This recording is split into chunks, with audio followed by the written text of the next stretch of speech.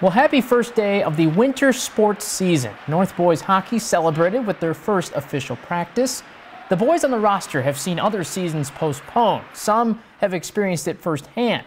So the opportunity to formally skate on fresh ice for a fresh season is priceless. We've been on the ice, we've been skating, but to get back out and finally get out with the coaches has been amazing, and just the chance to be able to do it is awesome.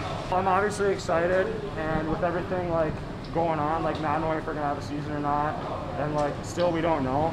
I'm just super excited to get started. Gymnastics and girls basketball also started their seasons Monday. Huskies girls hoops is hungry and hopeful for game days. With practice starting, the team is excited to get better together. We haven't had that camaraderie in a while, so I think it'll be really good. Hopefully if we get fans in, just to have everybody cheering for us again, I think it'll be really good for everybody.